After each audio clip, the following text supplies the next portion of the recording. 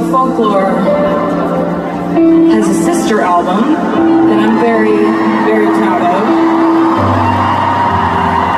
And that album is called Evermore.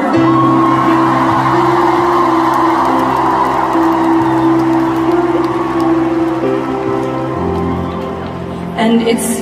wild to think back on the time when I was writing these albums, because when I would finish a song, I would just wonder if I'd ever get to play it in concert, because at that point there were so many more important things going on in the world to get figured out,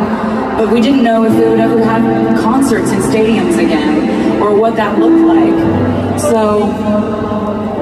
that was kind of a feeling of sadness and melancholy, wondering if I'd ever get to share these moments with